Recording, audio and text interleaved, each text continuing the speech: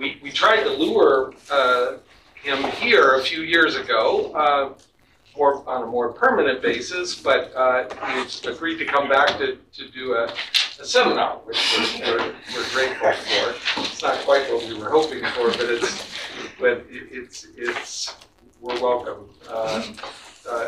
We're lucky to have him. So, as you know, Bo has been doing interesting work on the effects of teachers. So he has a number of papers on teachers, the effects of teachers on one another, the effects of teachers on other kinds of outcomes. But today, he's going to be talking about some of his work on the effects of school spending on students' outcomes, which is another critical literature that he's made landmark contributions to. So, welcome. Thank you. Well, the one other thing I just wanted to mention is we usually run these seminars in what we call econ style. So if you have questions going along, you should raise your hand and jump in. And then if things get out of control, I'll try to moderate it and keep us moving. But I think Bo can handle himself. So. And are we on YouTube today? Oh, yes, good reminder. Yeah. So, so two additional things I wanted to mention is if you're speaking, because we're on YouTube, it would be helpful if you use the microphones in front of you. So there's a button in the front that if you press, a green light will turn on the microphone that will allow you to speak. Not only will we be able to hear you, but the YouTube audience will be able to hear you. But the second point about YouTube is, remember, don't say anything that you don't want to have recorded. So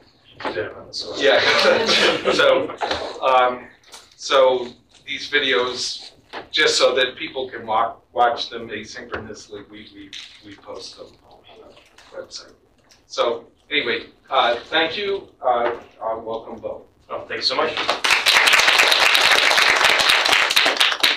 So thanks for having me. So this paper is joint work with a graduate student at Northwestern, Claire Mascaticus. So the title is "What Impacts Can We Expect from School Spending Policy? Evidence from Evaluations in the United States."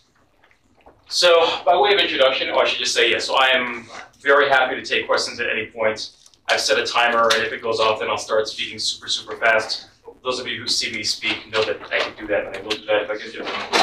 But in the meantime, interrupts as you wish. Okay, so education, as we all know, is one of the largest single components of government spending in most OECD countries. So it's really important that we understand what the benefits of the spending are. So I think recent evidence really strongly suggests that money matters. I'll talk about that research base today. But a lot of decisions that we make as policymakers or in school finance litigation depends not on whether the marginal effect is positive or negative, but how much it matters. What is the actual effect that you're going to get if you increase a budget, the school budgets, by say $500 per pupil? What kind of benefits can we expect to see? Policy decisions require that kind of specificity. And I think, in some sense, before doing this work, it was difficult to get a handle on exactly what that was. And if you asked me that question, even though I've written in this literature, what the answer to that was, I wouldn't have been able to give you a very clear answer, to be perfectly honest. So on this front, I think there are many unanswered questions. So first, one question is, how much does money matter just on average? In an average sense, in a typical setting, if you increase school budgets by $1,000 per kid, what kind of increases can we expect to see, if at all, in things like test scores or educational attainment? And then beyond that is sort of taking the idea seriously that, well, contexts are different. The effects you're going to see in one setting are not necessarily going to be the same thing that you see in another. So to what extent are effects heterogeneous? And to be clear, what we're going to do in this paper is not ask the question of whether these estimates are different. Estimates may be different due to sampling variability. So we're really trying to understand how much are there true differences in the marginal effect, that is the effect of school spending, on student outcomes across settings. Do the effects differ from one context to another? Other questions are, a lot of the literature has looked at older older policies that happened in the 1960s or 1970s when levels of school spending were much lower, you might wonder whether you might expect to see similar effects contemporaneously as well. Do we see different effects by spending type, by geography, and by differences in student populations? These are all dimensions of which we're going to test. So there are many dimensions that we're not going to be able to test due to data limitations, but I think we do provide some new evidence on some of the heterogeneity. And then the other thing is, with this information, we're going to be able to make predictions about the effect of future policies, potentially. So one of the things that I think is nice about the meta-analytic approaches that we're going to use is it allows us to sort of estimate the extent to which estimates vary across settings, and that's going to give us a little bit of an indication of what kind of effects we can expect in new settings, and make basically policy predictions. So we argue that answers to these questions require information that is really difficult to get from a particular setting or a particular study. You really require estimates from a diversity of settings, and I think this is something that is basically well suited to doing some kind of formal meta-analysis where estimates have been provided across a variety of different settings. So what do? So we're going to perform a formal meta-analysis on a comprehensive set of design-based studies on the effect of school spending on student outcomes. So to be clear, when I say comprehensive, I'll describe exactly how we come up with a set of studies. So I'm not saying these are all studies that have ever been written, but it's a comprehensive set. And when I say design-based, I'm sort of referring to studies that use some kind of design-based methodology where basically there is a comparison group and there is some kind of treatment group, and they have done some kind of accounting for potential differences that might exist between those two groups in order to figure out what the effect of school spending may be on outcomes. So we're going to measure the average marginal effects of school spending on two outcomes. One is going to be test scores, and the other is going to be educational attainment. We're going to construct measures of true heterogeneity to speak to generalizability, and then we're going to test for average differences across a few key dimensions, and then we'll present a lot of we'll basically present a lot of evidence showing you that the assumptions underlying our methodology are reasonably satisfied, and then it's going to allow us to make some predictions about what we expect to see in the future. So one thing I'll just say at the very, very outset, if anyone here has done meta-analysis, it's a messy, dirty, terrible job. And there are many, many, many decision points that are there. There's a lot of decision points that have to be made. So, and you'll see, so in addition to the fact that like you have to pour through individual papers that you didn't write, you have to dig out estimates from papers, you have to figure out how to make them comparable to each other, and sometimes you have to, well, not sometimes, many, many times, you have to make assumptions about what is going on in one setting versus what may be going in another. So there's going to be many, many, many decision points, and it's a messy business. So I'm not even going to try and pretend to say I'm going to give you like the absolute right answer. Instead, my approach is to say, look, there are a lot of different things one could have done. There are a lot of different decisions I could have made or we could have made that would have potentially affected outcomes. So what we're going to do is we're going to say, here's what we did. And we're going to show you that our overall top sort of bottom line conclusions are pretty much non-responsive to different choices that we could have made. So any one thing that I'm going to show you, like that's a terrible decision. And it may very well be, but it turns out any other decision that we could have made that may have been less terrible would not change things in any meaningful, appreciable way. So that's going to be the approach. So if I present anything where you're like, Bo, that doesn't seem like the optimal strategy, I'm very well aware of that. And we're going to basically try and show you that like all the other things that one could have done that are reasonable are not going to change the bottom line conclusions of the results at all. Yeah. Bo, for the students in the room who are interested in doing work on this type of work, like, will this meta-analysis also help them to think about like what research will be the highest margin research, for in a sense like updating the priors that we would get from this process? I just want to plant that seed, and if it makes more sense to return to that at the end of the discussion, I think that could be something really helpful for the students to think about or to learn from the talk. Yes, it's a great question, and it is one that's probably well suited for like when you see everything, but yeah, Okay. that's a great question. All right, so I'll hold it. And it fits in nicely with the general framework of how to think about studies. That's a great question. Okay, so how do we come up with studies? So the data for analysis basically is comprised of 31 studies that estimate the effect of school spending on student outcomes that meet our inclusion criteria. So whenever you do any sort of meta-analysis or systematic review, you should be very upfront about what your inclusion criteria is. Like, what did we decide from the get-go in terms of what papers are going to be included and what papers are not going to be included? So in our setting, included studies had to be based on what we call a valid policy instrument, which is to say the policy itself had to actually change school spending. The idea here is that there are some policies that may be related to school spending, but don't actually change school spending at all. So if you want to know what the effect of school spending is on outcomes, that's not particularly informative. I'll tell you a good example of this in a few slides. The other one is that they had to basically, which is I guess related, it had to show that there was a statistically significant change in school spending associated with the policy. There you go. So one thing I should say is that the criteria that we use to include studies right now is that it has to be significant at the 5% level with a t-stat of 2. However, if you're familiar with the econometric literature, there's a conversation about whether you should, when you're doing instrumental variables approaches, whether you should be having a t-stat, your first stage f-stat should be at least 10. Some people argue it should be at least 100. So what we're going to do is we're going to show you that the results are basically the same, even if we look at studies that have f-stat greater than 2, which is about as far as we can go before you start losing so much data that you're just looking at one study. So the key outcomes we're going to look at, like I said before, are going to be test scores and high school graduation. And educational attainment. So one thing we're going to do, which is, again, based on assumptions, we're going to combine high school graduation and college enrollment into a single binary outcome, which is going to be a measure of educational attainment. So how do we get a comprehensive set of studies? So what we do is, I don't know if, is anyone here familiar with connected papers? So it's this really cool, we did this before ChatGPT blew up. So, but it's an AI-based sort of algorithm that you stick in a paper, and then it spits out another set of papers that are connected to that paper. The thing that is nice about this approach is that when you stick in a paper, it doesn't find connect. So some approaches to connected papers try to find papers that cite each other.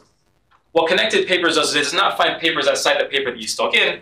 It finds papers that cite the papers that you stuck in. So for example, if you stick in any paper on school spending, that is a causal effect of school spending, even if no paper cites that paper, most of those papers are going to cite, based on this, the La Fortune 2016 paper, Hyman's paper, and possibly my paper.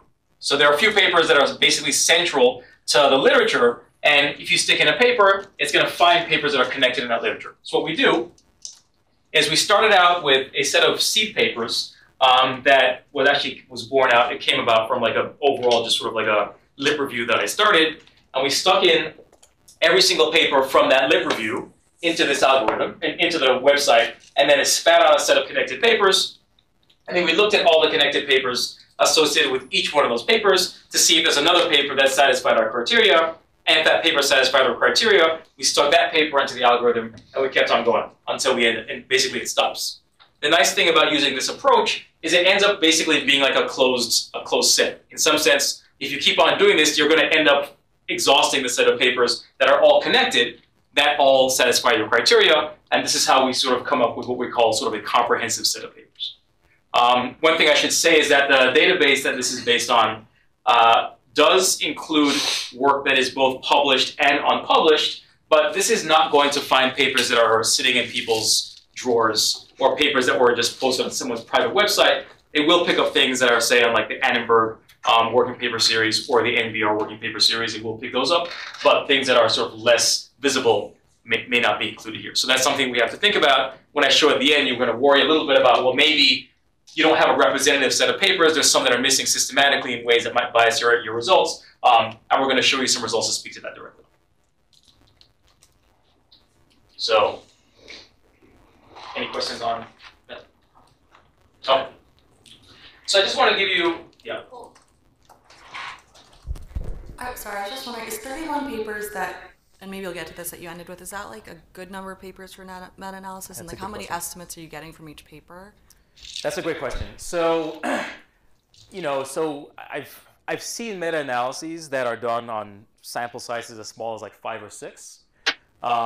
I think in the ideal for some of the statistical properties to work really well, ideally you want something closer to like 20 or 30.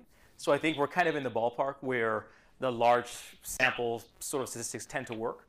One of the things that we did do in the paper to just address the potential problems of having a small number of studies is we do a full-blown Bayesian meta-analysis, which basically is kind of something you do when you have small samples.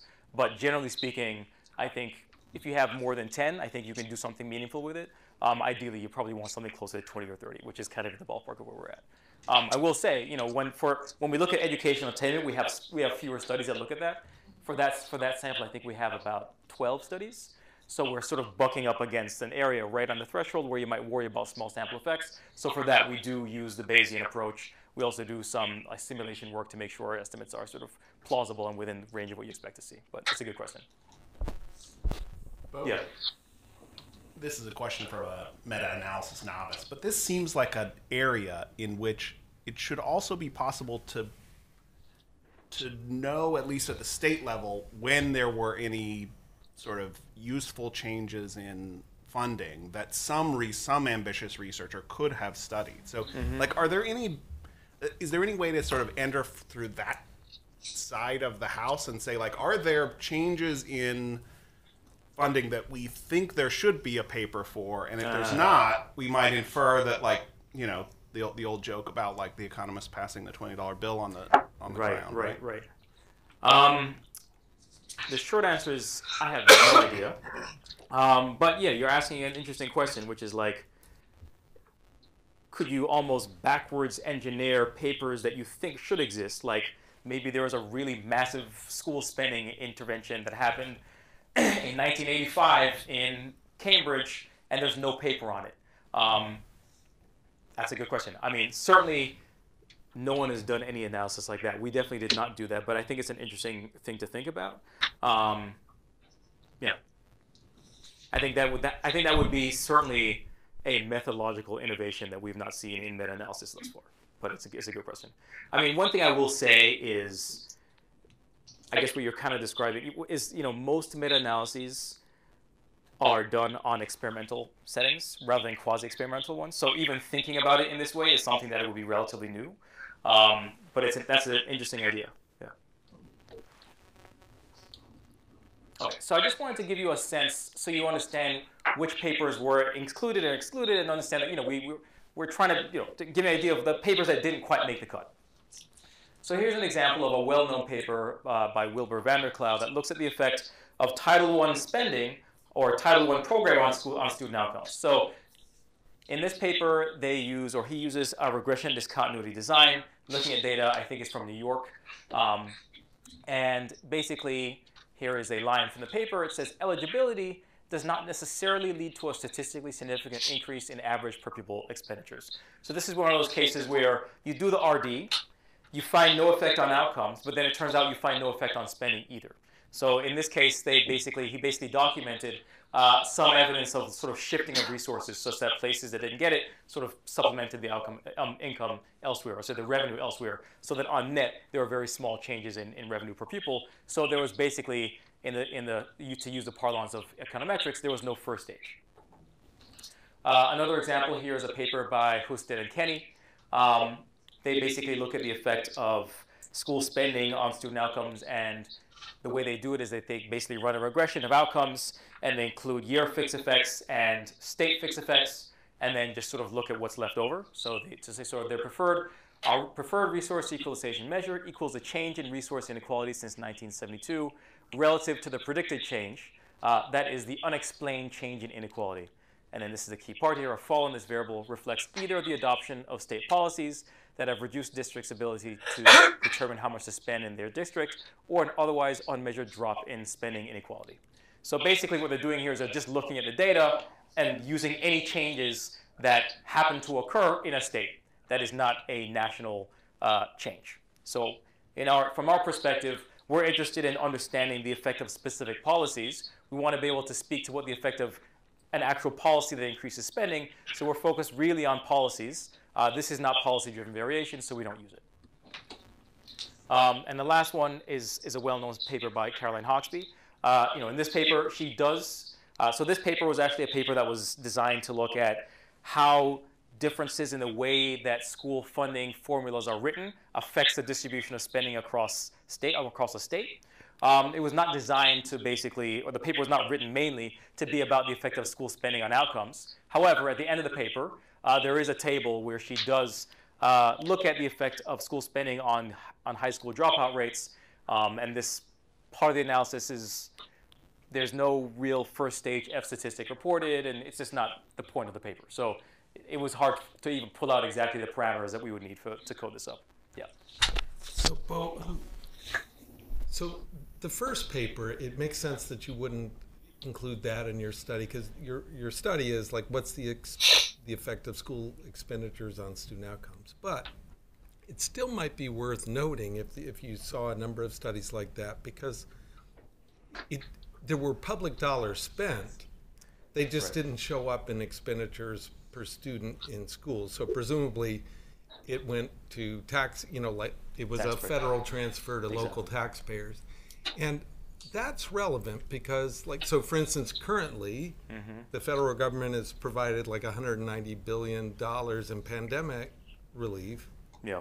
Not all of that is going to translate into increased expenditures in schools. Some of it is going to show up as tax reductions in school districts, and so that is part of the sort of leaky bucket kind of discussion. I realize it's different from the what's the effect of policies that actually change expenditure per student, but characterizing how good are we at providing resources that translate into expenditures per student is relevant. Right. I think that's exactly right. I mean, in this, so I fully agree with that. I think that's exactly the kind of thing where I like to quote Caroline's paper on this, which is, she talks a lot about how the design of the formula has implications for what we tend to see in terms of whether you're going to give tax breaks and whether places start, what are the sort of incentives embedded within the various policies to increase spending. And I think that's exactly right. So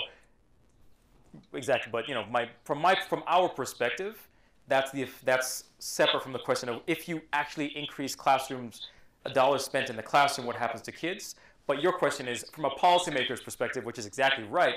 If I'm going to have a program that's going to raise money on the Title I, if all that money is going to be supplanted and just going to turn into sort of tax relief, then maybe Title I program is not going to be effective. So I would say, and I'm not saying the Title I program is effective or not, I'm just saying if you believe the results from the Van der Cloud study, one might say, well, maybe putting more money into the Title I program as is currently configured may not be super effective because much of it basically gets supplanted elsewhere. But that's not because money doesn't matter per se. But I think that's exactly right. From a policymaker's perspective, both matter. So I think the way I would say that is, I think it's important to know what happens when money hits the classroom, which is what we're going to speak to, but it also absolutely matters to sort of think through how do we structure the way in which we write policy to ensure that the money actually does hit the classroom. Yeah. Okay, so. So should we think about the exercise really saying, for 50 years, the literature was stuck on whether spending more money on schools actually mattered. So in a sense, the literature started from a place of saying, there is a first stage. We see an increase in expenditure, but we see nothing happening for test scores. And it's is that really true? And is that the motivation for this work? And then we could think about Tom's question separately, saying, well, can you even get a first stage? And then maybe there needs to be a meta-analysis about that. And that has to do more with kind of are policymakers effective at designing the right mechanism for even delivering increased school spending? Almost like an extensive margin question versus an intensive margin question. Yeah, I think that's right. I mean, I think, I don't want to spend too much time talking about the older literature, but I think for the most part, the older literature, at least the way people interpreted it, was what is the marginal effect of spending money, in the classroom. If you actually increase money in the classroom, what is happening? Now, I don't know that literature was thinking through the distinctions, the subtle distinctions that we're discussing here. It was just sort of oh, well, there's these things happening, and it doesn't look as though outcomes are improving. I'll just, you sucked me into this, and I'm going to say it. I'm sorry. I just wanted to. I don't want to pull you into something that's distracting. I just wanted to make sure that we're all very clear about why you're focusing on this margin and why having the first stage is really important, even though whether you can get a first stage is a separate and important question. Yes. It's not the focus of this work. That's right. So this is just sort of saying the older literature, or I should say, people have looked at the older literature and have made the claim that even if you throw money at school, even if you increase the spending that happens in the classroom, and which is like the money actually goes to the classroom, outcomes do not improve. Now, it turns out that is an incorrect statement. That is based on basically an incorrect reading of the older literature. So it turns out if you look at the older literature, actually, if you code up the numbers in the older literature, the average effect, the average margin effect is actually bigger than what I'm going to show you here. And it was based basically on sort of a statistical error by some folks. You know, so that's kind of what this is speaking to. Like if you increase spending in the classroom, what happens? Which again is very separate from the policy question. Well, it's separate from the policy making question of like how do you craft policy? This is saying if you craft policy and it increases dollars in the classroom, what happens? And that's sort of speaking more to the does the money matter literature. That's right. That's right. Okay, so this is just showing you what the distribution of years in which the publication took place for papers that sort of made the cut. And you can sort of see most of the literature that sort of makes the cut happened after 2015. So there are some studies that were published a little bit earlier, but the vast majority happened in the past sort of 7 or 8 years. Part of this just has to do with the fact that in the 1990s, it was relatively rare to have the kinds of data that you could do the kinds of things that we do now. People didn't have access to microdata to do cool RD type stuff or really fancy diff and diff. If you had 2 time periods and you did a simple diff, you were crushing it. So that's just the way it was back then. Okay, so this is what the data look like. Yeah. Sorry, just a clarification. So there you were showing these were the dates the papers were published. That is correct. So people shouldn't take that as implying these were the years that the policies were undertaken. That is correct. That is correct. So there were a number of the policies. Well, some were more recent, but some are a lot older. That's right. So it's not necessarily money matters now, but it. Absolutely, absolutely. So when I show you at the very end, I'll show you the distribution of effects by the baseline spending level, which is very strongly correlated with time, and you'll sort of see what that pattern looks like. But you're exactly right. This is the year of publication. This is not the year when the money actually hit the classroom. That's exactly right. Okay. So this is just a summary of the data. So this is just a way to say the data cover multiple estimation strategies. Some of them are IV, some of them are RD, some of them are different diff. It covers various time periods, like I just sort of mentioned, spanning 1965 is the first sort of policy examined, which was, I think, Title I, the rollout of Title I in 1965. The most recent one was 2015, which is basically a hold harmless sort of clause in New York State. It covers populations that are both high income and low income. It covers various geographies, the north, the south, and also urban versus not urban. So one thing to get a little bit, Peter, to your questions about areas where I think more research will be valuable, there's actually a relative paucity of good research on the effect of school spending in rural areas. A lot of it has been based on urban areas. So I think this is one of those areas where I think it would be valuable to have just more data and more research to sort of move our priors a little bit. There are probably others, but that's the one that stands out to me. Okay, so what we're going to do here is, so we're doing a meta-analysis of, yep.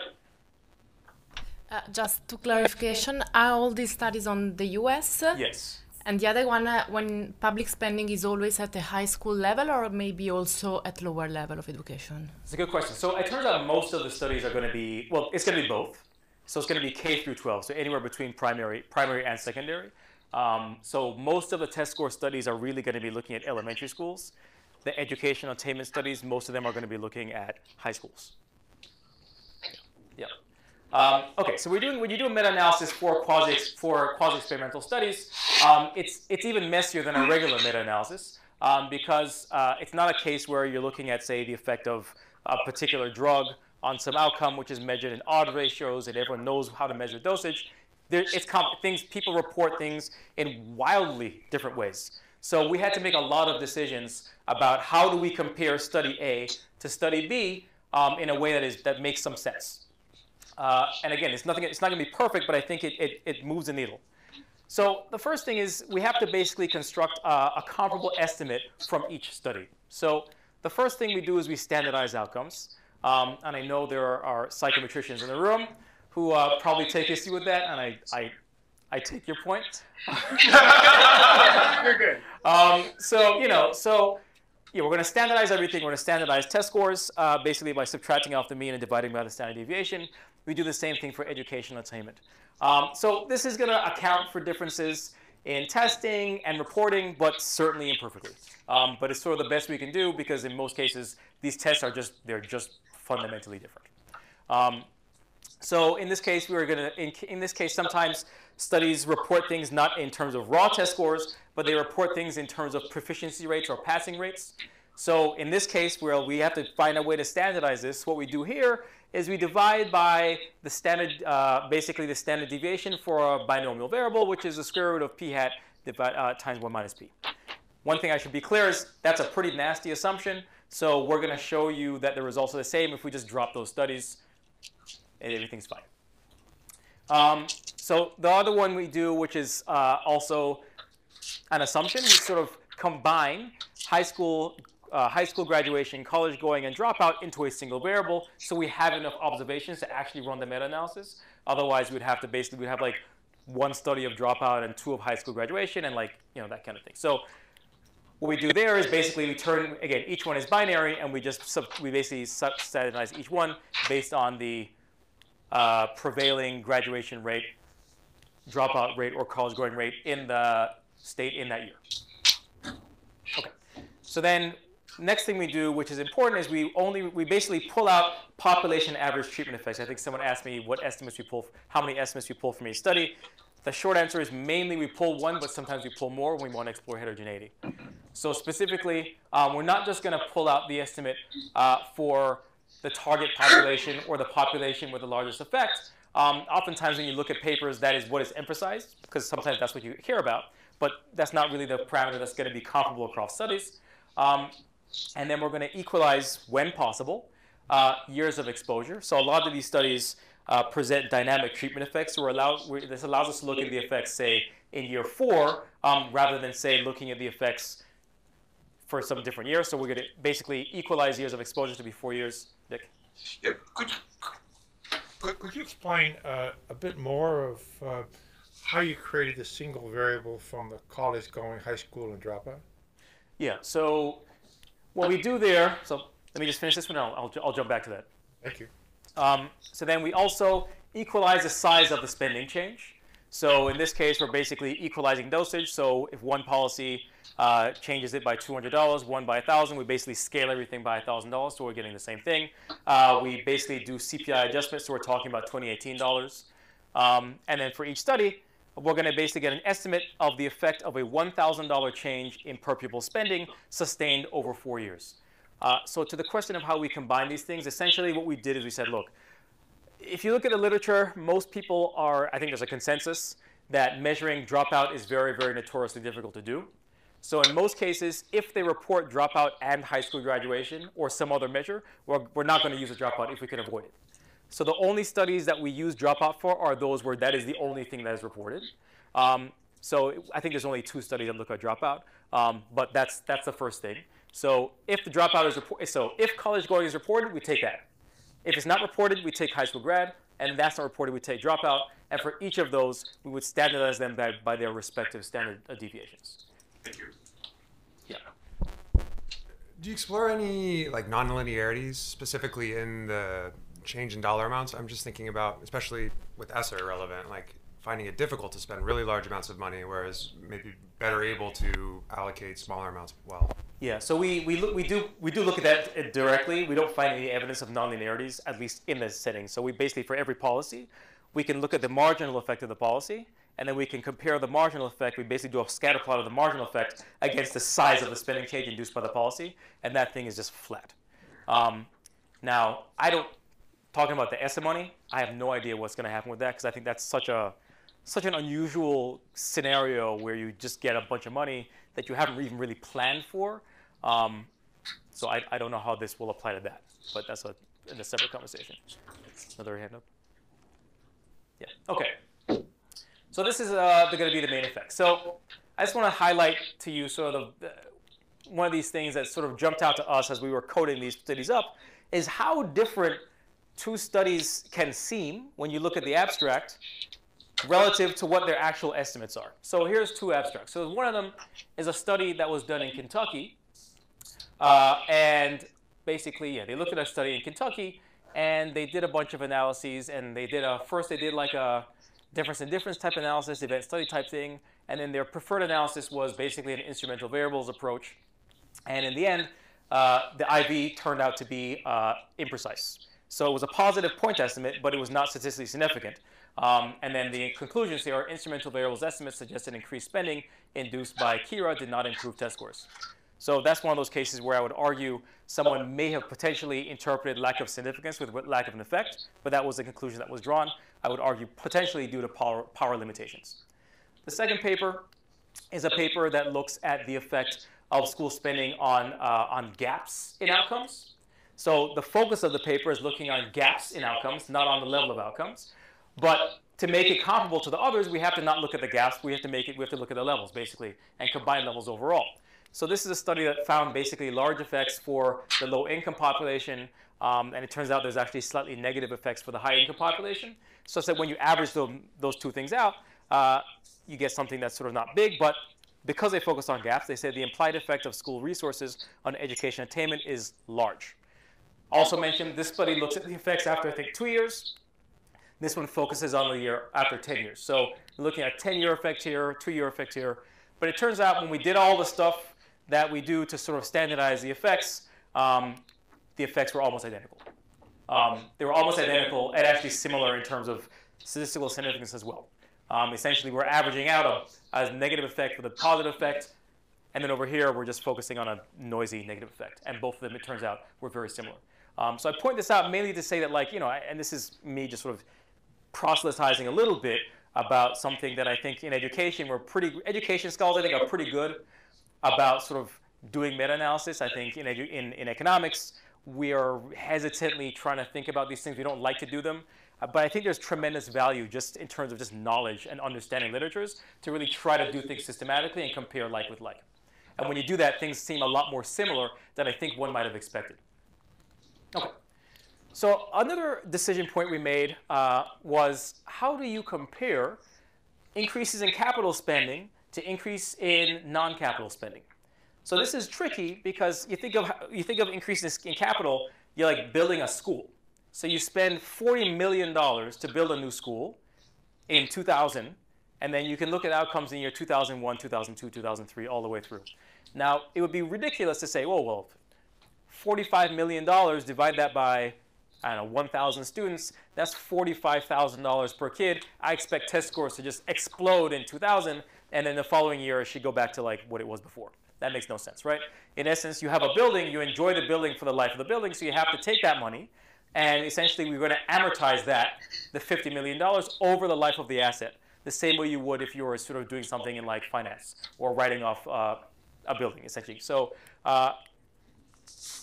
we're going to spread large capital expenses over the life of the asset.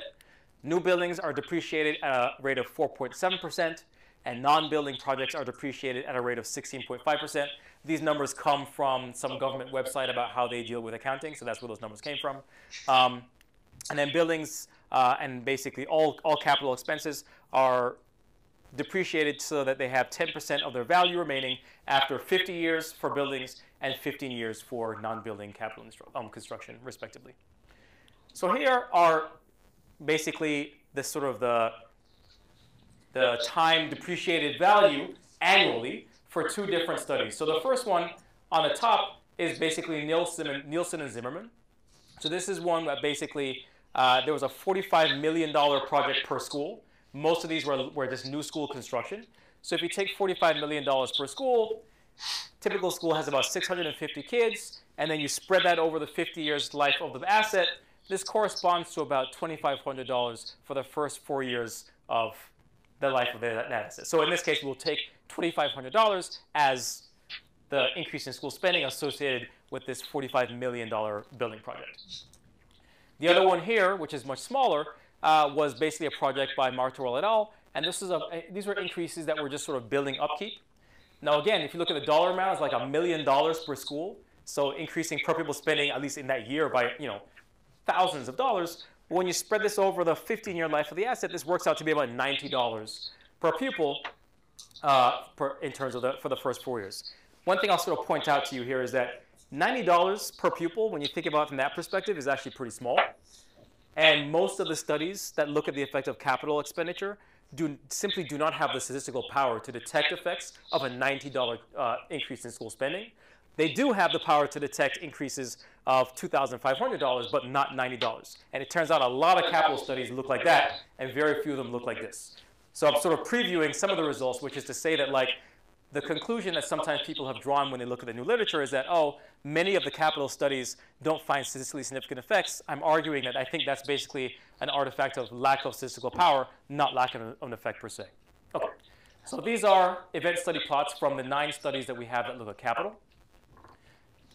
This, the one at the very top over here, this orange one, this is the paper, this is the Nielsen paper that had a very large effect.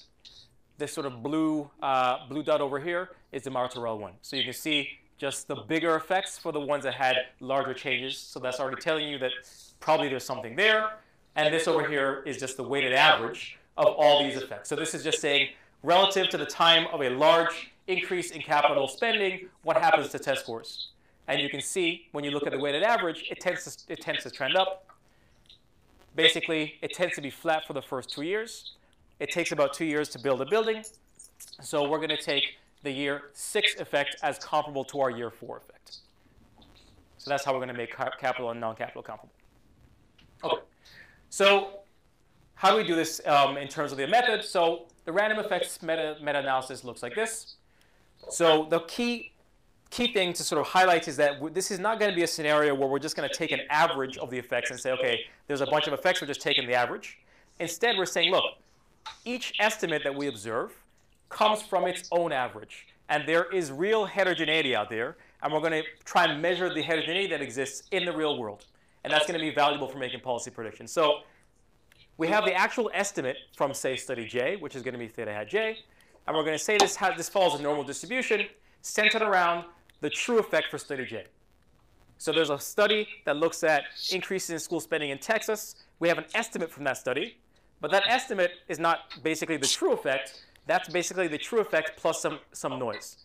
And this should have a comma down here instead of a plus sign. Apologies for that.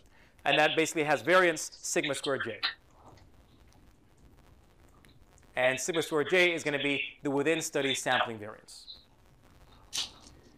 Then the second part is the true effect for study j also is going to follow a normal distribution centered around the grand mean theta with variance tau squared, which is to say there's a true overall grand mean, which is theta, but not every study is estimating that same thing, theta.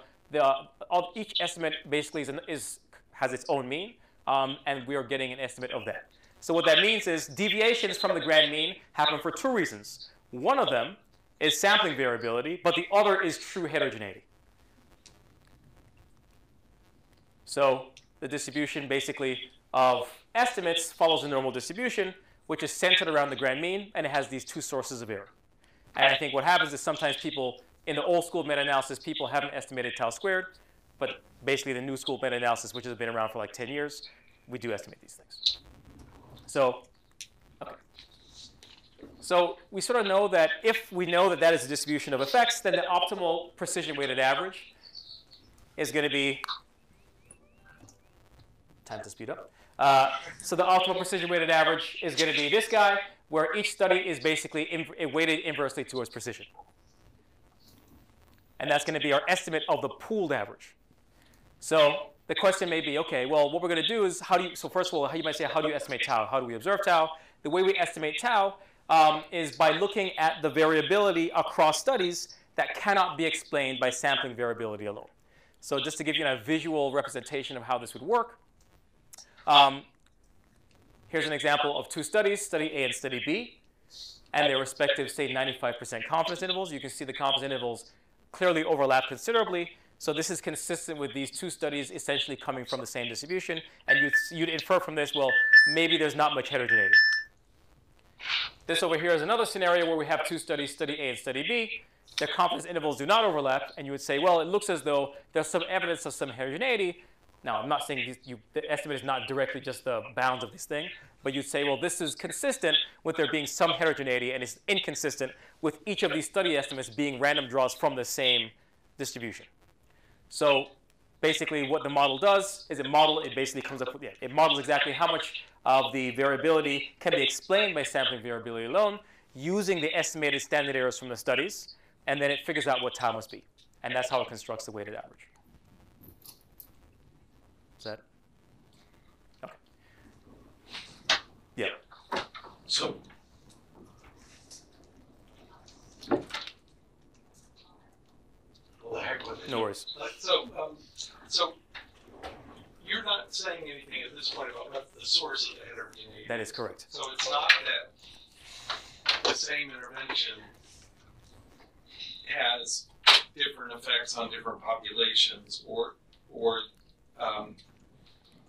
you're just saying, okay, there is some source of heterogeneity. It may or may not have something to do with the variety in the kinds of interventions people use this money to buy, nor is it variation in the effect of the same kind of intervention across populations. It's probably some combination of both. That's exactly right. That's exactly right. So the first step is to be just completely agnostic about it. Look, we don't know how much heterogeneity there is. Now, once we estimate heterogeneity, then we will also, of course, we want to explain it. But even knowing how big it is important, because if heterogeneity is really big, then it tells us that, like, in some other setting, we could get things that are really, really big and negative, or really, really big and positive, and maybe anything is possible. Also, however, if you estimate that heterogeneity tends to be really small, then it's saying, well, it doesn't really matter what you do. You're always going to get something within a very relatively narrow range. So I think there is definitely policy content to the heterogeneity estimate, even if we don't know exactly what it is, because it gives us a sense of, it allows us to bound the kinds of set of estimates that or the set of true effects we want to see. But at this point, you're exactly right. I'm not saying anything about what the source of that heterogeneity is. It's just sort of estimating how big it is. Okay. So we're going to use the random effects meta-analysis. We're going to get a pooled average, which is that precision weighted average. We're going to get a standard error for the pooled average. And then we're going to get an estimate of heterogeneity tau squared.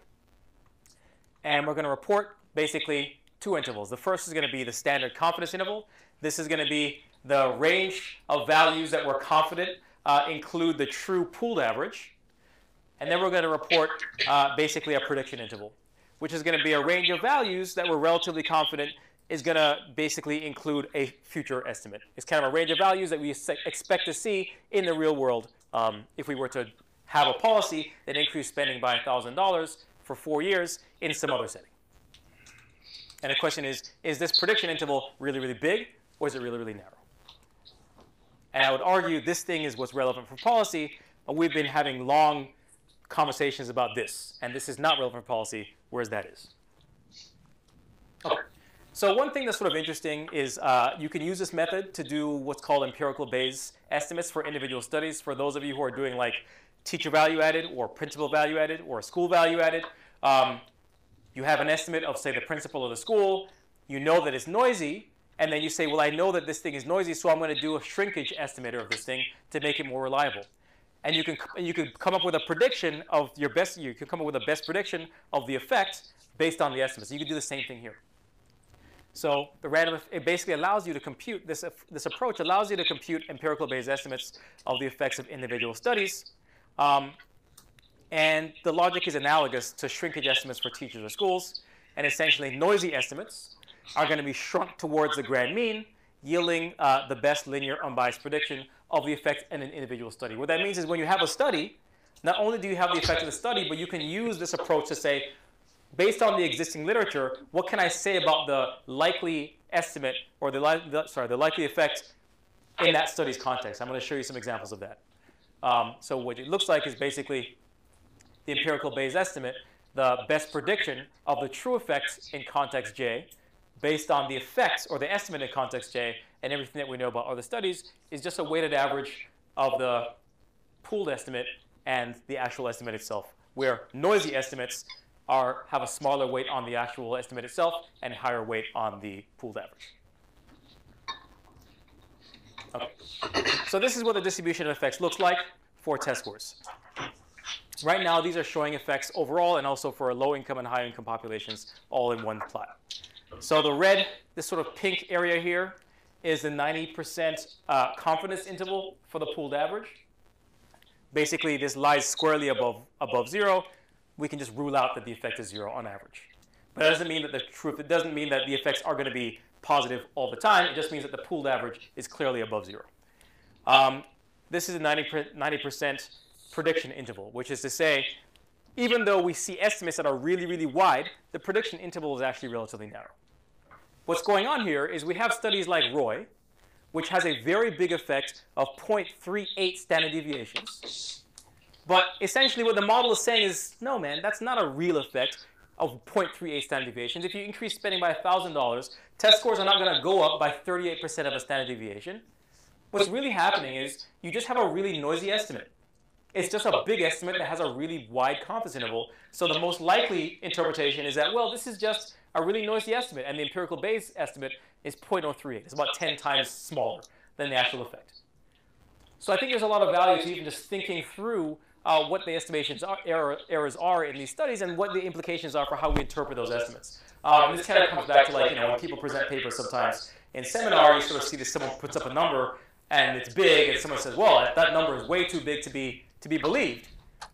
And I think the answer, one response to that is yes, it probably is too big to be believed, but if you sort of use a Bayesian approach to think about it, chances are it's just a noisy estimate that is much smaller. So yeah, if it was more precise, it would get it would basically be closer to the middle. And you sort of see here something that looks very much like what you'd expect to see with a random sampling of studies. The estimates that are in the middle are pretty precise. The estimates that are really, really big are really imprecise. The estimates that are really, really big and negative are really imprecise.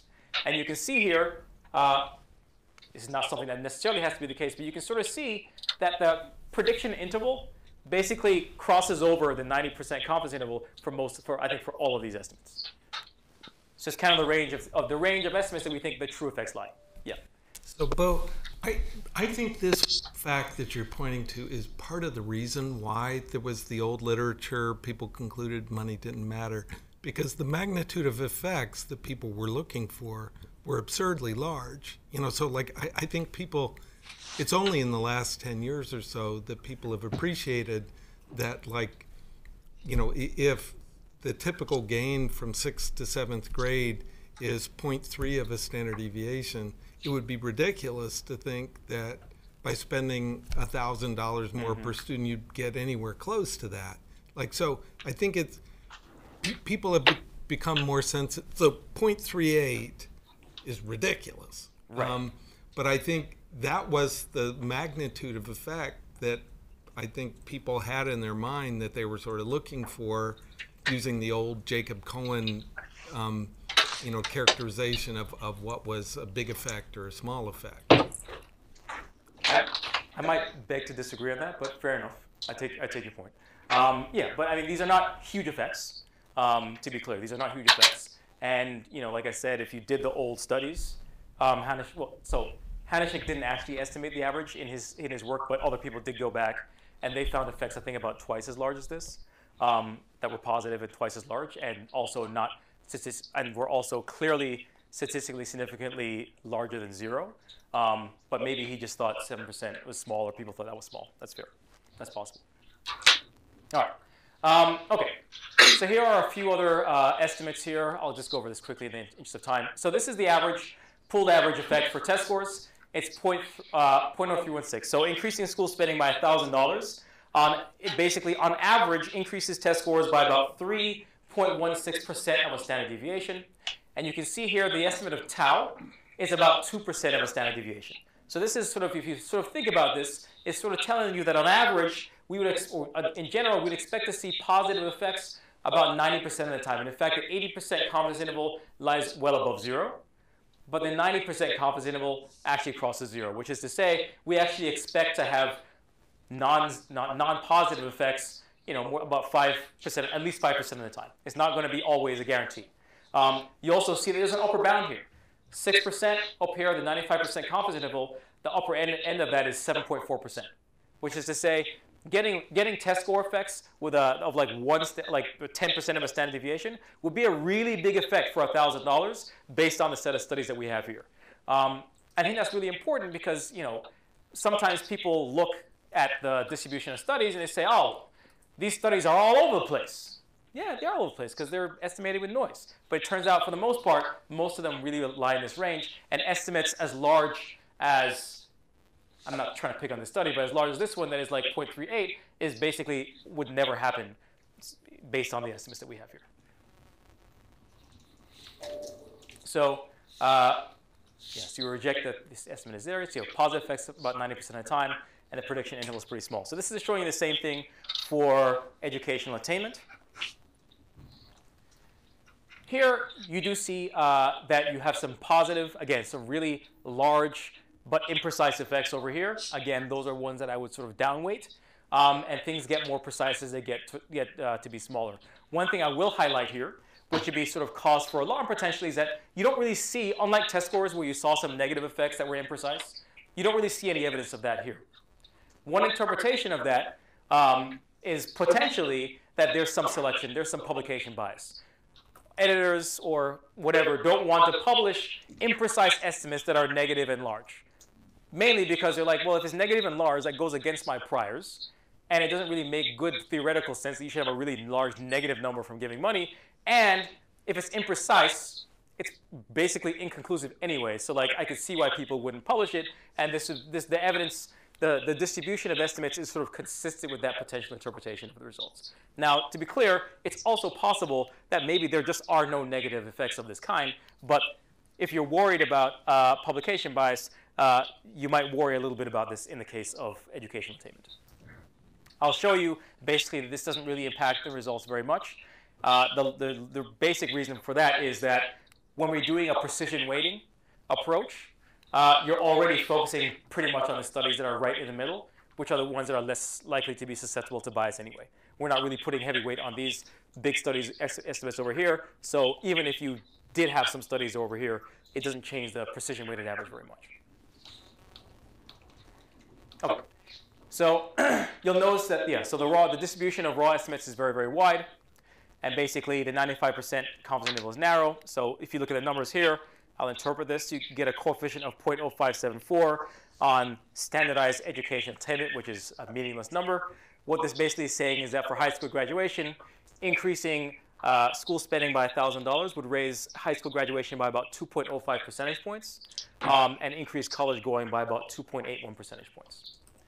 In this case, you can see tau is 0.02, similar to that of test scores, but the point estimate is larger. So in this case, you can see that both the 90 and the 95% confidence intervals do not overlap with 0. The 99% confidence interval does.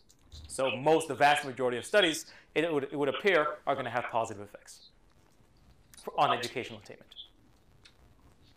So how do we make predictions for the model? So one of the nice things about this is that if you're willing to buy the normality assumption, and we have estimates of tau, this allows us to actually come up with a prediction of what the effect you might expect in other settings.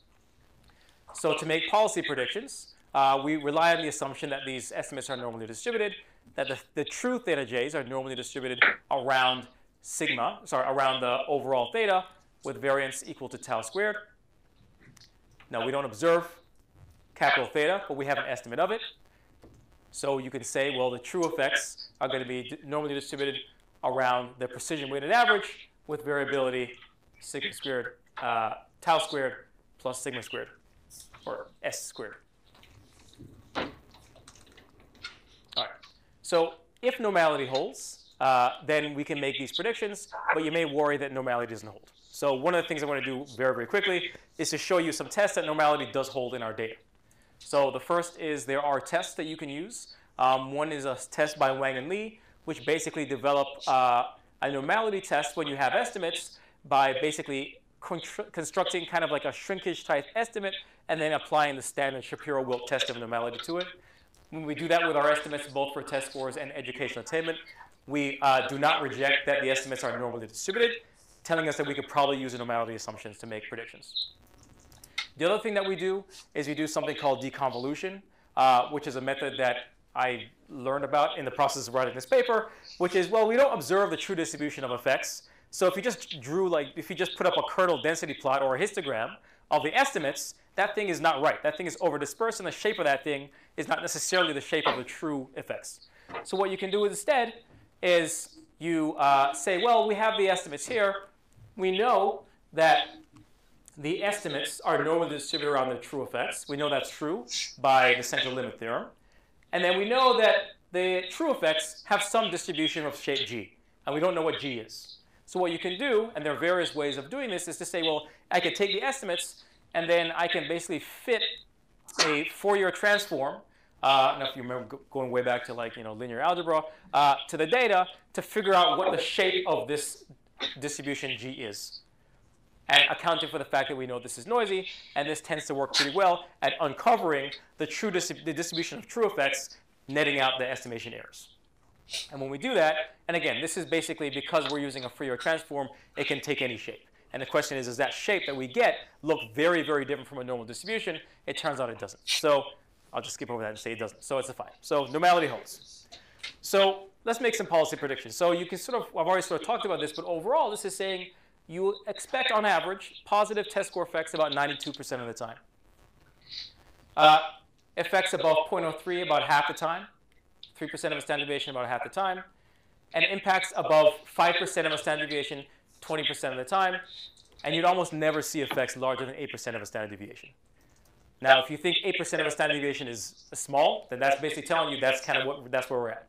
That's the kind of effect size you'd expect, and it's relatively rare to see effect sizes of this size. And to be clear, there are many papers that report effect sizes of this size and larger. Our interpretation is that these are just noisy estimates. Doing the same thing for educational attainment, we would get positive effects about 97% of the time. And to be clear, positive just means, like, it could be very, very small and positive. Yep.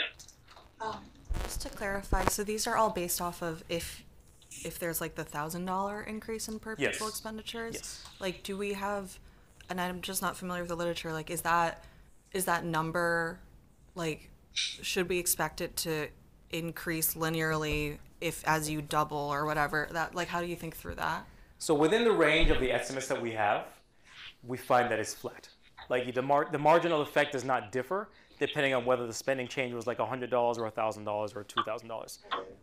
It's rare to see changes that are really, really big. Most changes tend to be in the around the $500 range. Some are in the 1,000, but, like, that's kind of the range we're talking about. But so certainly, I would not look at this and say I expect a $4,000 increase to be 4 times this. I think that's definitely going outside the range of the data, and probably extrapolation that wouldn't work super well. Okay. Yeah, I think I was just confused because you were talking about amortizing the capital expenditures, and those are like many millions of dollars over a smaller number of students. So how does that pair with, like, these $1,000 per pupil expenditure? So for the capital, what we do there is we take a $45 million capital expenditure, and we basically say, look, it's $45 million. There are, say, 1,000 kids in the school. So we divide 45 million by 1,000, and that's the per dollar amount per kid, which is, I don't know, 45,000 or something like that. And then we say, okay, well, $45,000, but you're not experiencing that in year one only. You're experiencing it over 50 years. So you don't divide by 50, but you spread that over 50 years, and then you end up with a number that's closer to $2,500. Yeah. All right. So then a policy that increases, so in terms of educational attainment, on average, we get increases in high school completion about 2.5 percentage points, college going about 3.5 percentage points, about 30% of the time. And then you can see on the upper end, that same policy, so on the upper end, we expect increases about 3.2% for high school completion and 4.5% for college going, about over 10% of the time. So I think these are reasonable estimates of what you might expect. They're not massive, but they're not small. So what explains the heterogeneity? So, like, what explains this? So y'all have sort of asked a few of these things. So the first thing is what we can do. We basically estimate random effects meta-regression, and we have the estimates, and we can see whether the estimates vary by things that we can observe about the study context. So we look by capital versus non-capital. It turns out we don't really find any evidence of that. We look by student population served. Income level, we do find some evidence of that. I'll talk about that in a second. We look by geography. We don't see any evidence of that. So I'll just focus on the income level. So this is basically just showing you the same predicted policy effects for the low-income population over here and the non-low-income population over here. The difference between these two distributions is statistically significant, and you can see that you're more likely to see larger effects for the low-income population than the not low-income population. So very realistically, what this is sort of telling you that you expect positive effects for the basically the more affluent population, not 100% of the time, but closer to sort of like 75% of the time, 80% of the time. So for affluent populations, increases in school spending are not necessarily going to increase outcomes all the time, but you're still getting it about 75% of the time. For the higher income population, sorry, for the low income populations, the estimates are much larger. So 70%. So for non-low income populations, it's about 70% compared to 90% for the high and low income. Effects of like 4% of a standard deviation on test scores, you would see that only 13% of the time. For the high income population, and then impacts above 6% of a standard deviation, you almost never see. The effects on education attainment are much more pronounced by income. So for this one, you sort of see on average $1,000. So $1,000 increase for 4 years is going to increase education attainment for low-income populations 99% of the time, compared to 80% of the time for the higher income populations. This would basically, such a policy would increase college going by 2 percentage points for the low-income population over 90% of the time, compared to under 30% of the time for the higher income population. So here, you're seeing quite a large difference that is consistent with the idea that like it's going to matter a lot depending on the student populations that you're served, where you're going to get pretty large effects for the low-income populations and much more modest effects for the not low-income populations. And then large effects above 5 percentage points would happen about a fifth of the time for low-income populations, but we basically never see that for the high-income populations. So, Bo, is it right to infer from these results that if there's a ton of inequality in school expenditures, that in a sense, if you just look at naive correlations between school spending and educational outcomes, you could actually get a situation in which like the overall estimates are in a sense kind of like biased towards zero? For sure, I don't know if my estimates are saying that, but for sure that's the case. Okay. Yes. So this gets at, I think, your question earlier about timing. So this is looking at whether school spending effects have been diminishing over time. So one of the big critiques people have made is, well, maybe fine, maybe I believe Jackson and Persico and Johnson in 2015, but that was like 1972. That's a long time ago. We're now in 2023. We don't think that's gonna be relevant anymore. Maybe. So let's look at the data and see what happens. So what we did there, we basically said, let's look at all the studies and let's plot the marginal effect against the baseline spending level that was prevalent in the year that the policy was implemented. So this is not exactly by time, but it's pretty closely related to that. But you can look at individual studies if you're interested. So you can see here, the biggest, one of the larger effects here that had basically the largest baseline spending is actually above the average. So this is a Gigliotti and Soros paper, which is a 2015 paper in New York. It's pretty big, and then this is pretty similar to sort of, you can't really see it, so test score effects, well, most test score effects are relatively recent, but PAPK, I think this is sort of in the 90s. So we have a study in the 90s here, which, you know, it is slightly bigger than the effect in 2000, I forget exactly when this was done, 2015, but not appreciably so. The only study that has a really big effect, again, is this one up here, but the size of the circle tells you how precise it is, and this is the one that was really imprecise. So if you estimated this thing without accounting for precision, you might naively think, oh yeah, clearly there's a downward sloping thing, but once you account for precision, it's not. Over here, when you look at education attainment, again, we see a big effect here associated with Cascio, Gordon, and Reber. This is Rucker-Johnson's paper looking at Title I, and this is more recently Lee Polachek, which I think was done also in around 2010. So again, there's this relatively little information. This over here is Jackson, Johnson, and Persico. So Jackson, Johnson, and Persico looking at 1972 and onward, 2012, these effects cannot be distinguished from each other. So there's just relatively little evidence that timing or baseline spending levels are affecting the marginal effect in any appreciable way. Yeah. So, Bo, if you converted both test scores and educational attainment into estimated impacts on career earnings, like, could you put these two distributions together? Like so, you know, I realize that requires more heroic assumptions there. But Right. if you could say, okay, what's our best estimate of the high school grad, non-high school grad, college Yeah. grad, non-high school grad, put that into dollars, and then did the same thing with test scores using like the Neal and Johnson or other estimates, and just say, like, are they in the same ballpark or not? To see these. So what I have done, which I think you already know, to speak a little bit to like, are these estimates in the same ballpark? Well, maybe back up. Are you asking whether the test score effects are in the same ballpark as the education? Yeah. Okay, all right. Yeah. So what we did in that, we said, well, to figure that out, the best thing we could do, in the ideal, what you'd want is to have some setting where you had random assignment that changed both educational attainment and test scores, and you can look at the effect on wages, in the ideal, right? And then we could just use these two relatively clean experimental estimates and back stuff out.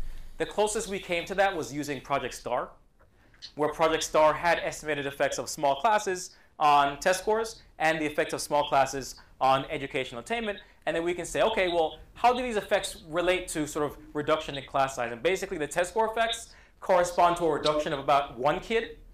The educational attainment effects correspond to the effects of about 7 kids. Now, we do the same thing using estimates of the effects of teacher quality using some of the Chetty's old studies. And same thing, we found the marginal effects are much bigger. So I say that the implied effects are much bigger for the educational attainment stuff than the test score stuff. Now, you might ask why. One interpretation is that test scores just don't measure everything. Not that they don't measure anything, but there's a lot that test scores don't measure, and that's our interpretation.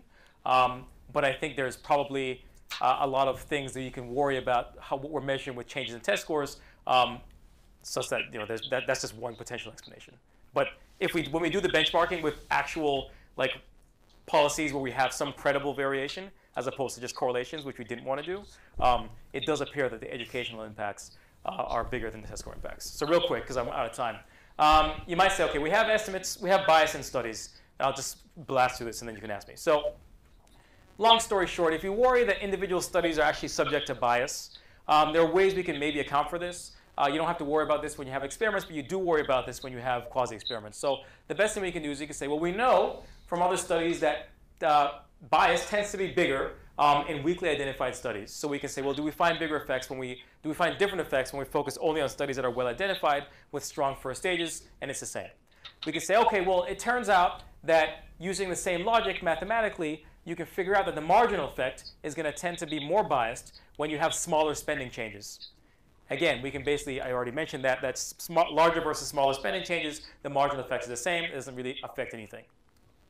You may worry that, some policies that you're talking about were voluntary and some of them were involuntary. So like if a district decides they're going to start increasing school spending, maybe they did a whole bunch of other stuff that also generates positive outcomes. So you might think if that's the case, you're going to find more bias for voluntary policies versus those that are relatively involuntary, like a state changing the parameters on you. And we don't really find any evidence of that. We also may worry, you talked about the fact that you only included studies that could rule out that there was a lot of selection. So maybe it's the case that if you have a study that's underpowered, it's underpowered to find effects, but it's also underpowered to find violations of the identification strategy itself. So we can look only at the well-powered studies, and again, the effects are pretty much the same. So across all these tests, we don't find any evidence of that. Last one here we do is say, okay, well, suppose we just plot the effect on the outcomes. So this is not the marginal effect, but the overall effect. The change in the outcome associated with the policy against the change in the outcome the change in spending associated with the policy. So the slope of this line basically tells us how much outcomes change for a given change in spending. This is using a very different identifying assumption as just taking the average of the marginal effects. But it turns out if you run this regression, the predicted change in outcomes when school spending changes by 0 goes through the order, which is to say we cannot reject that when there's no change in spending, there is basically no change in outcomes as well. So there's no perfect test of this, but this is another test. Finally, you may worry about publication bias. We basically look at the distribution of t-tests to see if there's bias against publishing studies that are not significant. We don't really find any evidence of that, and we applied the Andrews and Casey adjustment for that. We look for differences between studies that are published versus those that are not published. We look at differences for studies that are published in more selective journals versus less selective. We don't really find any evidence of differences there. The one thing that I did mention is that we do find some evidence of some missingness of really imprecise negative estimates. So we do a few different adjustments that I can talk about later to account for that, but we do all the adjustments that people talk about. One is trim and fill, the other one is called PIES, and the other one is just chopping off half the data and looking at the most precise set of studies. And across all the different ways, we could have accounted for publication bias. The estimates don't really change very much. And again, I sort of told you part of the reason for that is our main estimate is already precision weighted, which already guards against this kind of publication bias to a large extent. Finally, this is just showing you a bunch of different estimates that come from a variety of different assumptions we could have made about different things and a variety of different samples. So I won't go through all of these because I don't have time, but you can see this is pretty flat and these bars all overlap, so it doesn't look like there's really much going on there. So I'm not saying that ours is perfect, but this one's pretty close, that one's pretty close, this one's pretty close. So we're relatively confident what we're showing you is a reasonable description of what the world looks like. This is basically the benchmarking thing I'd mentioned before, so I won't go into that again. So, our interpretation is that looking at the effects of school spending on test scores may miss a lot of information, and it matters. Studies are a lot more similar than you might expect, and I think under some reasonable distributional assumptions, you can actually start to make some relatively precise policy predictions about the kinds of things that we can see and start to make sense of literatures, and also, I think, make statements to policymakers about the kinds of things that could happen under various scenarios in ways I think you just couldn't do if you didn't do a thorough exploration into heterogeneity.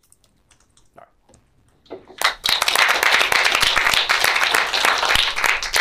So I think we have time for a couple of questions, and I see, so Marty had his hand up and Dick Murnane has their hand up, and I think, so I'll jump in. Yes. Thanks, Bo. That was great. So I was looking at the other recent systematic review of this literature that's out there, and was looking at when they look at the contemporary studies and they try and sort of zero in on the ones that they think may have more credibility, they actually get a median estimate across them for a 10% change, not a $1,000 change, but a 10% change in spending of actually like 0.07 standard deviation. So actually a little bigger than what you get, but they interpret that result radically differently, it seems. Like they put more emphasis on the variation. You're helping us understand why that might be misleading, it seems. But at the end of the day, doesn't this come down to, like, is an increase of this amount worth it? And so I guess, how can we think about a cost-benefit analysis based on this? So that's a great question. So the first response is, it's really important that people who undergo systematic reviews understand the underlying statistics that. Yeah, I don't want to. Yeah. So I just want to just make that clear. So in terms of whether this is big or small, it depends on the outcome, right? So I would argue that if you look at the educational attainment effects, which I already showed you are sort of bigger in magnitude than the test score effects, and you do a cost benefit of that, it passes. Other studies that have looked at sort of earnings directly, I've done one, Diane and Jesse have done one. They find direct effects on earnings as well, and they're pretty sizable, and those pass a cost-benefit analysis. So my sense is that test scores are just not a, I have a whole set of papers on that alone. You publish them, so that's my reason to. So because of that, I don't necessarily think it makes sense to look at that, even if it's 7%, and say, well, that's small, therefore we shouldn't spend money. I think that's a mistake. The same way I don't think we should say, well, this teacher had a low test score value added or was an average test score value added, therefore they're an average teacher. So that's kind of the way I would say it. So I think if you look at the estimates that I think capture what we think matters, most of the time it does pass the test. Okay. Good. I wanted to ask you, thank you, it was a great talk about really interesting work. I have an unfair question. My favorite. But it's one that you'll get asked by reporters and you'll get asked by superintendents.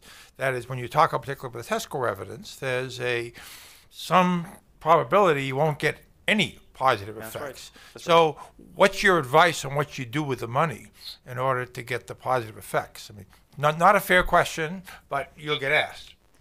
Yeah, so that's a good question, and I don't know that our study is well designed to answer that specific question.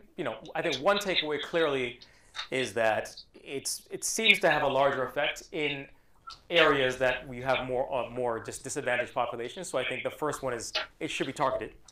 At the very least, we can say that pretty decisively. In terms of what you do with the money, I think that's a tricky question. And the reason I think it's tricky is that, you know, even, and I'm just sort of, if you put on your theory hat and you think of like firms that are maximizing output, and you see two firms that are doing very different things with their budget, in some sense, one firm is maximizing their profits doing one thing, another firm is maximizing their profits doing another thing, and it could just be that, well, they just have different production functions. And when we compare marginal, so if you were to say, well, oh, you spent more on workers and you spent more on bicycles, and therefore bicycles are more effective than workers, when you think of it from the perspective of individual firms are making decisions under just heterogeneous contexts, and they're making context-specific decisions, it actually makes no sense really to even try to look at the effects across different settings where each one is optimizing, hopefully, and see what they did and correlate that with outcomes. I think the best thing we can do, in my opinion, is to say, well, if you want to know how to spend your money, forget about the school spending stuff. Just look to the research that talks about best practices, right? We know there are interventions that improve outcomes. We know there are certain kinds of curricula that tend to improve outcomes. We know that there are kinds of school models that tend to improve things, or like ways of writing teacher contracts that tend to improve outcomes. So I would say all those things are basically telling you, I mean, all those things take money, right? So if you want to increase, you know, all these things I'm describing take money. You want to implement a new curriculum, use whatever money you have on those best practices. But I think those two things are really kind of completely separate from the question of what the size of your budget is. And to be clear, it's not obvious to me that like even when you increase the budget by $1,000, all of that is going to the most productive use. It's possible that like half of it is wasted, but half of it is still doing something, and that's what we're finding evidence of. Thank you. Okay, so join me in thanking both. So as I mentioned at the top, this was the last official PIER seminar of the semester. We will be having another seminar for those of you who are interested on May 3rd at 12:30. Scott Levy will be presenting on why school boards matter. We'll hopefully, Iris, we can send out an email to folks on just where that meeting is. I'm not even sure what if we have a room yet, but May 3rd at 12:30. Okay, so thanks everybody. Just a quick note as well, the fellows do have a meeting in here afterwards, so thanks to everyone, and if you wouldn't mind to move to the lobby after this meeting. Thank you. Thanks.